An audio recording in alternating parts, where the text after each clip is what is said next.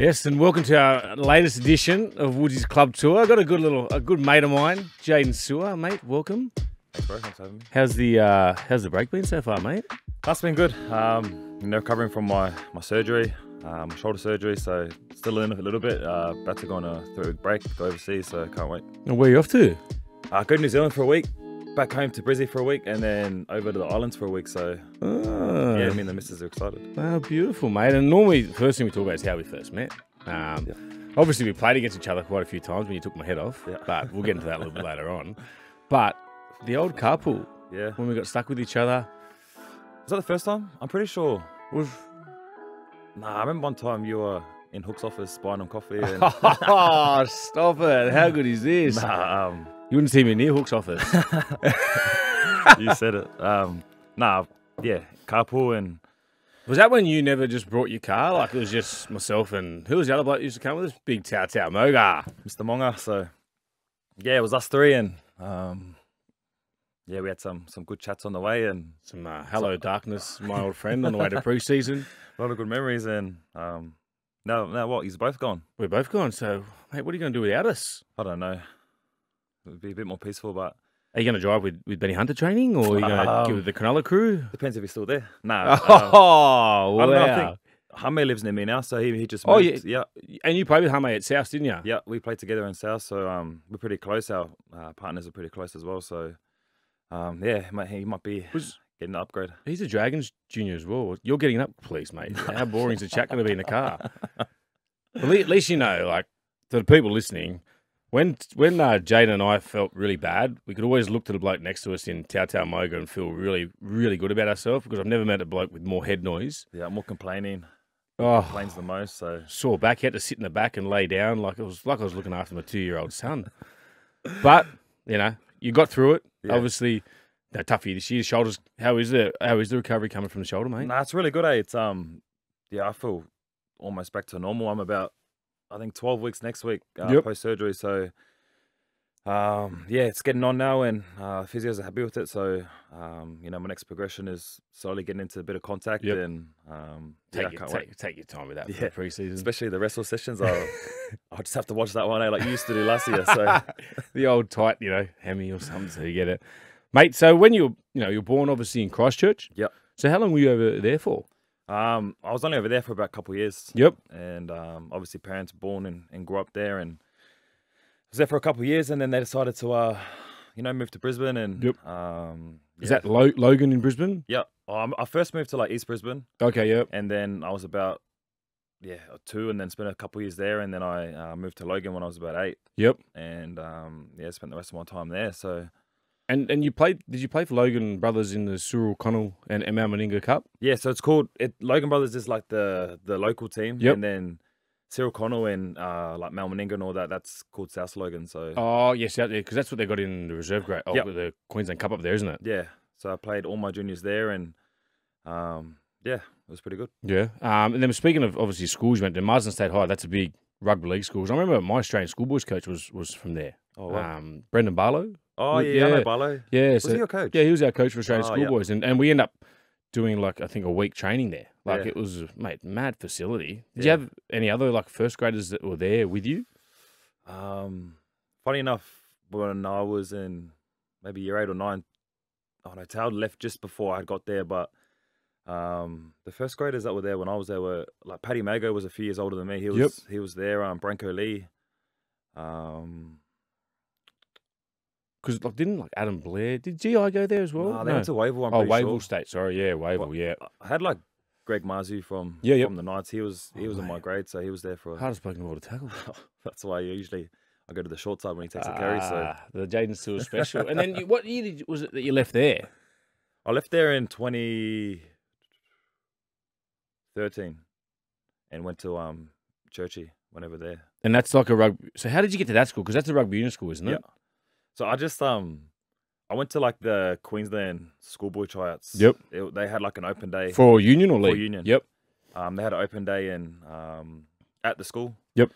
And I just went there with my old man. I didn't have footy that week, so I might have had the day off. I played on the Sunday, so Saturday was free, and my dad goes, "Oh, we'll just go have a look." And then I went and had a look, and I actually met Brody there. Oh, okay. And then that's how we first met. And That's Brody Croft. yeah, Yep, Brody yep. Croft, sorry. And then yeah, we ended up getting through. Yeah. I can't remember. There was 2 Queensland teams. Can't remember what one I got into, but I couldn't play it anyway because we had like Queensland for league. Yeah, yep. So I was just going there just to keep fit and stuff like that. So yeah, one of the coaches there were the coaches for the school team, and just started like that. And then yeah, gave me a call, and I ended up getting a scholarship there. And Oh, wow. that's how that journey. And that's one of the big schools too, isn't it? Is that one of the high like union schools up there? Yeah, it's a GPS school, which is like, I think it's like a school that's been there over 100 years. So Oh, wow. Yep.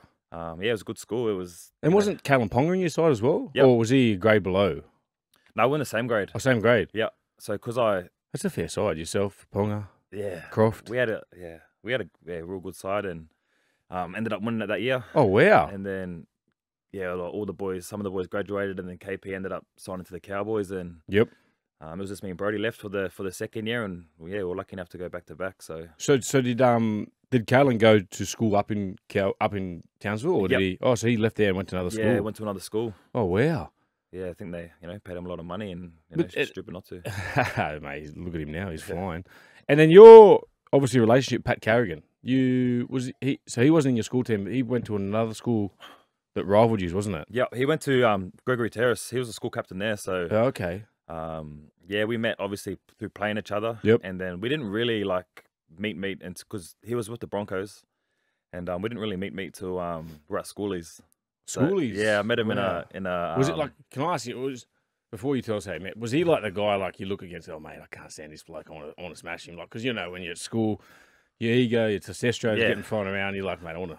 Like, he's the big dog with the other school. Yeah, 100%. Yeah, he was the big dog, school captain, and yeah, we obviously he was their main player. So I remember I don't have the photo anymore, but I posted a photo on Instagram because I think I scored the winning try, and Oh yeah.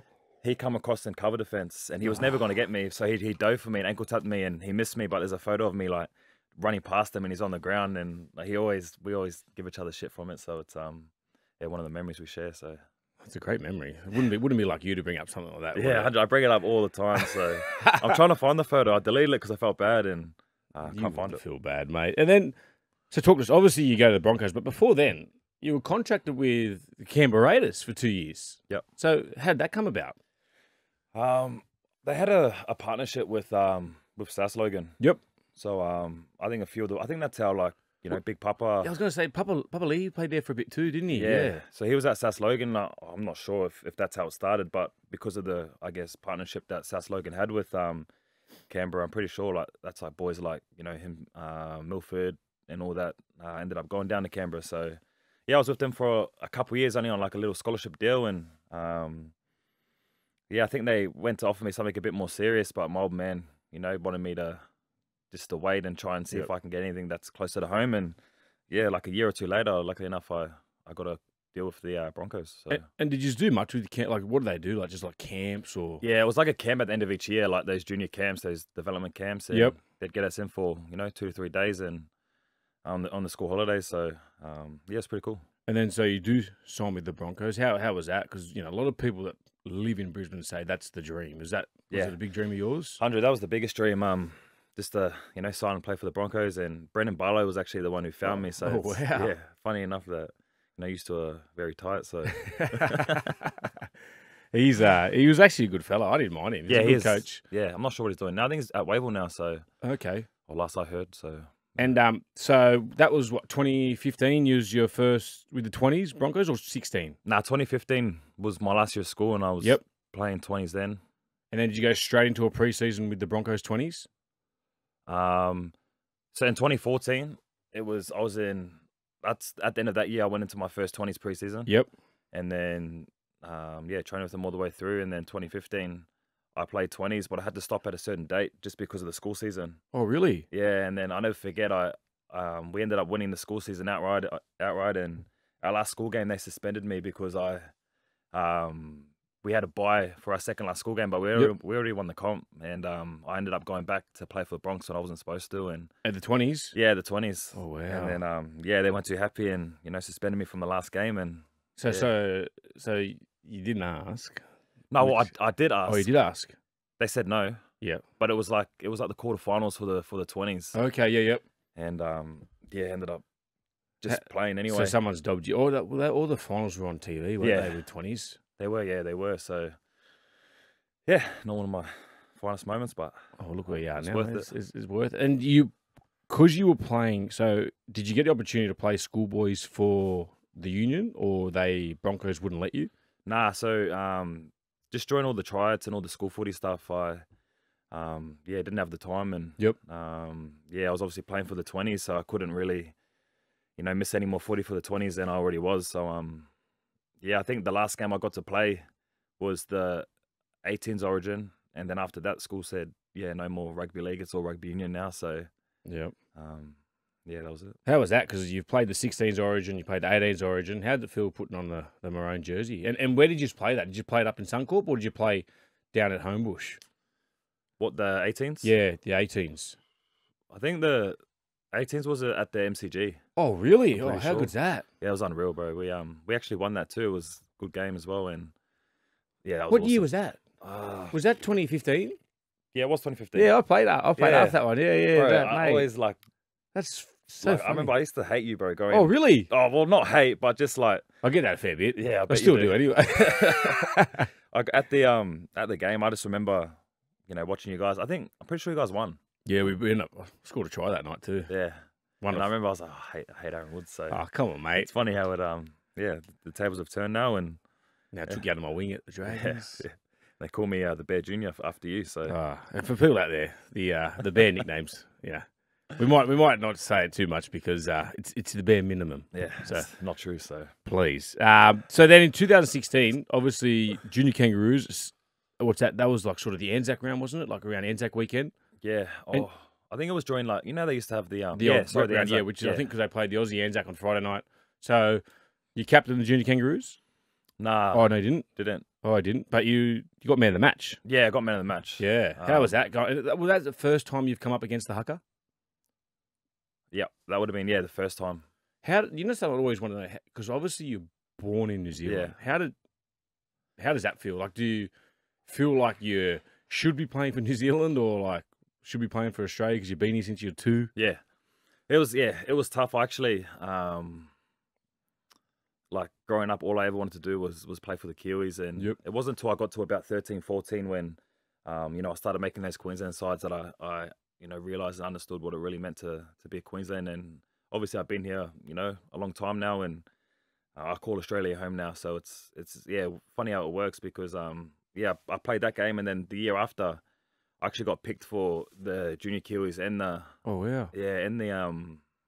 Junior Kangaroos. And I remember it was Wayne. Wayne asked me what I wanted to do, and I think we kind of leant towards going the Junior Kiwis path. And then I went home, told my parents, and had a good talk with my parents, and they were like, "Oh, if that's what you want to do, that's what you want to do." And I got to training the next day, and I went to Wayne. Asked me what they had said, and I just told him I wanted to play for Queensland. That was the biggest thing for me, and he said he'd support me, with whatever I wanted to do. And lucky enough, I went that way, and I've been able to play for Queensland since. So it's very. It's a great decision, mate. Look at you now. You played for a couple of games of Queensland. How good's that? Yeah, no, it was awesome. And then so later that year, you debut around 12. Yep. Against the Tigers. And Yeah. mate, how was that? And like one thing I always ask players, how did you get told that you were going to debut? Did you know it was coming? Was there any injuries? Like what was? How did Wayne tell you that you were going to be playing first grade? Yeah, I'm pretty sure it was a week after the Junior Kangaroos game.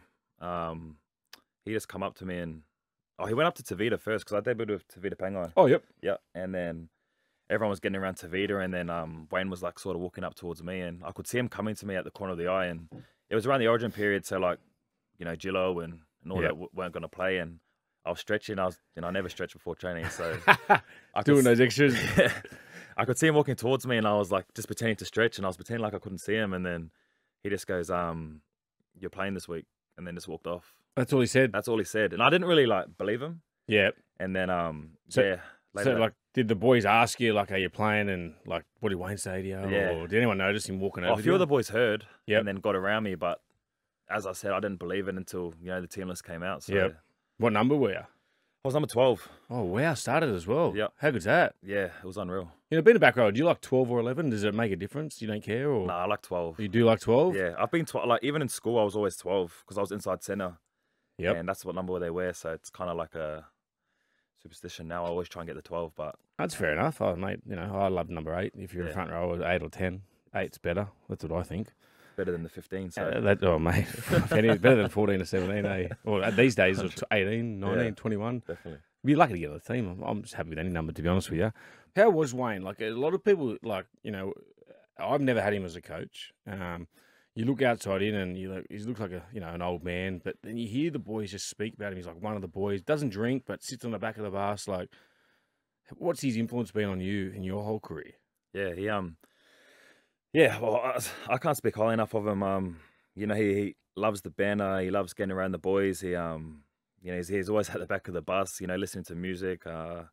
When I was at South, me and Keon were Yuka partners, and he'd always come find us to play because, you know, he could never beat us. So, he's done a lot for me in my career. And I think the biggest thing is, you know, he makes you believe and makes you understand, I guess, you know, how good you can be. Yep. I think one of the, you know, biggest lessons, or, you know, one of my favorite experiences were probably in 2018 when, you know, I started playing a few games and I started playing all right, and he got us into like a video session. I obviously never talked. I didn't open my mouth at all. Yeah, yep. And then he just goes, "Oh, so how do you think you played?" And I was like, "Oh, you know, I did all right."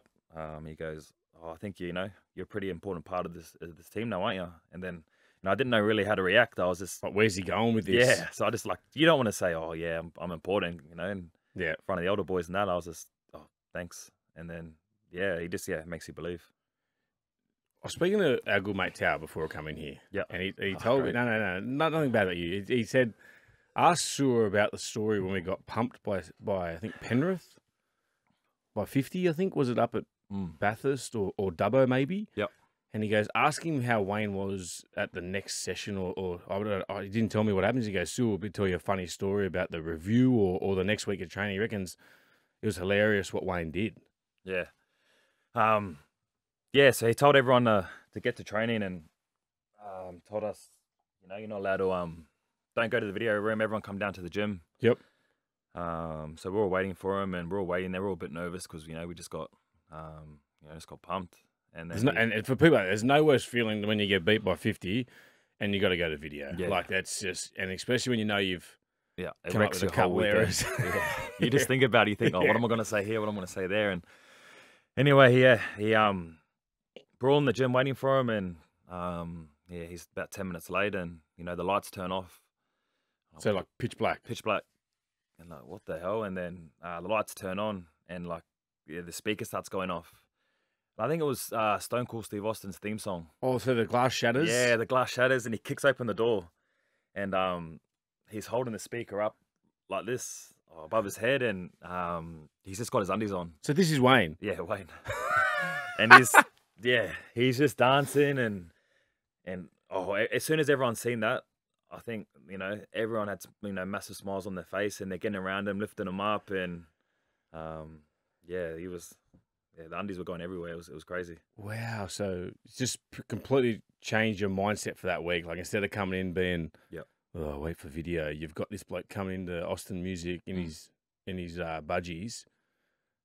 How good would that have been? That was awesome. And what made it worse was, I'm pretty sure we got beat like the week or two before by Storm by 50. Oh, okay. So it's been a tough couple of weeks. Yeah, it was tough. And then the way he was able to, you know, just get us all aboard and change the mood of everyone, it just... Yeah, it was infectious. It was awesome. Oh, that's, mate. I wish I had that in my time when we got beat by 50. Like, I just wasn't like that, was it? I just remember going to video, like, just sitting lower in my chair, like, oh, geez, you're going to get pinpointed contact here. As well, yeah. Oh, yeah, they don't miss the contact next session. And then out of nowhere, like, it just come by the media that Ben Hunt has asked for a release, you know, and did it shock you boys as a group, or, you know, did he mention it, like, once it had been out? Like, no one's sort of really heard from him too much about what had happened. Yeah. To be honest, it was a bit of a shock.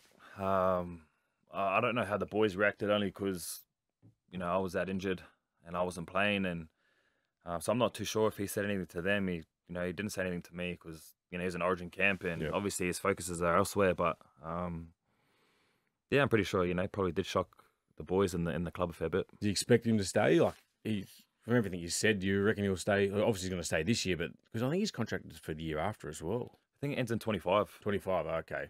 So he's got a couple more years, and I think he will be there. Yep. I think he'll be there. Next year. I don't know about after that, but hopefully he's there next year. So he makes that team better. So yeah, nice. And then so my mate Shane Flanagan's head coach down there now. Did he approach you during the year? Obviously, when he became coach, it was well known, well documented. But he was still working at Manly, and we all knew that he was doing stuff. He spoke to Siebes, was nice and open about it. But had he reached out to you? Did you have any meetings with him, any conversations? Because I used to always wind him up about you. No, we had a couple. We had one chat. I think maybe a couple of weeks after we, got announced coach. And obviously, I'm into my last year at the Dragons, so we just had to talk about that and talk about his plans for me and what he wants to do around the club. And one thing I like about him is he seems very determined. Yeah, he is. Ruthless as well in a way in terms of he knows what he wants and he'll do what he needs to do to get it. So I think that can only be positive for the club, and he cares a lot too. So he's at the club now, trying to change a lot and trying to I think he's changing our facilities, and he's even helping out building it and all that. So he obviously wants the best. I'll tell you a funny story. At Cronulla, he built the gym like with his own hands and own money. Yeah, like that's crazy. Just wanted to get what was best for the team, what he thought was best. He's funny as a top bloke. If he thinks this 1% will help you, he'll do it. Yeah, and he's one of those guys. He can rub people up along the wrong way, like outside the group, because he's so determined and he backs his players so much. I reckon you'll strive under him, mate. He's unreal. Has he had does he want long term keep you at the club? Has he spoke to you about that? I'm not too sure yet. As I said, I got one more year, and yep. We haven't really, I guess, talked too deep into discussions, or haven't gone too deep into discussions. But Sydney's become my home away from home, and yep. I've sort of learned to love it and enjoy it. My partner's happy down here, so we'll obviously find out shortly. Well, that's about the footy stuff. But what I want to talk to you about is, do you remember when you did take my head off? I've never seen someone milk a penalty so well. Perfect timing too, because it was around the. Yeah, you can tell it. Go on. Perfect timing. It was around the when the NRL went on the crackdown for the head highs, and it was the Magic Round weekend, and Woodsy's taken a perfect play for carry, so he doesn't have to get on a kick chase, and and he's went to bump me off, and he's gone very low, and I've just held my ground and stayed square, and his head's run into my shoulder, so I ended up getting sent off for it. So beauty. You know what the funny thing was, actually? It was play 2, because remember I spent 3 plays giving the ref a verbal, going, mate, have you not watched the other games? Every bloke that's touched someone's shoulder to the head has been 10 to be. I was, get this bloke off the field. And then I get subbed because I'd done my time. It was like 23 minutes into the game. And as I'm coming off the field, they pull you back because they took it back to the play. So didn't even get a penalty at the time, and it come off, and then the next bloke comes on and gets the ball straight away. I remember that. Yeah, because they took it back. Yeah, it was one of those ones when the video steps in the bunker and they take it back. We had to go all the way down the other end of the field. But who looked after you? Remember what I say that? I bumped into Jaydn after the game, and I said, I'll look after you if you get suspended. You didn't get suspended from it, did you? No, I just got fined $1,500, so I'm still waiting really? for that. Yeah. Wow. If you want to hand that over, then... that's all right, mate. All the Dragons money sort of looks after you there, doesn't it? But there's one thing we always do with all the players that come in. So we do this, it's a set of 6 with Woodsy. Yep. So this is with... not just current teammates, but anyone you've played with. So any teammate you've had throughout your career. Which teammate would you want by your side in a fight? Oh, there's a few. Yeah. Junior. I'm on there. He's not too bad with his hands, but I'd have to be a big boy, someone like, we've seen Payne Haas. Oh, yeah. And Tino go at it in that origin, so him, or maybe someone scary like Sammy Burgess. No fear. Nah, no fear at all. What about the hardest decision you've made in your career, mate? Would have been definitely, leaving Brizzy. Yep. Even though I felt like, in a way, that decision was sort of made for me. But, just leaving everyone and, That'd be the toughest one. I think it was a great decision at the time because South is a huge club. Favorite game you've ever played in? Ooh, favorite game. It'd have to be either the World Cup Grand Final or maybe one of the Origin decider at Suncorp that we won. Oh yeah, that was. Yeah. Was that a full stadium that night? Yeah. Yeah. Pretty sure it was. Yeah, that was unreal. That was hectic. 2 massive games, mate. Most influential person in your career? Oh, that's obviously, my old man. Yep. But besides my old man, it'd have to be probably, Wayne. Yeah. Do you still talk to Wayne now, even though that he's like not coaching you? Yeah. I haven't talked to him. I actually haven't talked to him, this year, but we had a good chat last year, and yep, just I lean on him for a lot of advice and just to get his opinion on a lot of things. And as I said, I started my career with him, and started my journey down in Sydney with him too. So yep. He's always someone that's there for me for any advice. So yeah, what a shoulder to lend a hand to too, because he's outstanding, mate. We're the best coach ever. Your favourite celebration, whether it's after an Origin or after a try, as in my own celebration, your own celebration, yeah, or that I've done, that you've done, yeah. I'd be when I scored against Tonga, and I remember getting up, and as I got up, all the Tongan fans were there, and there was one little Samoan flag in the middle, and I kissed it and pointed to the bloody. So just caught up in the moment. Yeah, caught up in the moment. Typical Jaydn Su'a, eh? You'd love it. Here's one for you. 3 blokes you'd take on a car trip across the country. Ooh. I'd be leaving Tao at home. You've done it enough. Yeah. He'd be. Actually, no. You know what? Can it be anyone in the world? No. Three blokes that you've played with. Oh, okay. Yeah. I'd go the Bear, which is Aaron Woods, yourself. At least we'd have a good chat. Yeah. Tao, I'd have to take Tao because he'd let me know about it if I didn't. And he'd be sooking. Not Honey, because we wouldn't get coffee off him. So only if you got the pod machine there. Yeah. I don't know. The last spot can be. I'll take Keon too. He's got some good tunes. Oh, nice. Yeah. It's a fair. It's a different of a mix. crew. Yeah. I don't think Keon will get a word in with me and Tao there. Nah, it depends. If we're going across the country, he takes a bit to open up, so I'm sure we'll crack him in the first league. Yeah, 100. Well, mate, I appreciate you coming in, especially on your time off, mate. We hope you have a great holiday. Thanks, mate. And we're excited to see how high Jaydn Su'a can reach in 2024, mate. Me too, brother. Can't wait. Thank you. All the best, big fella. Cheers. Thanks, mate. Thanks, mate.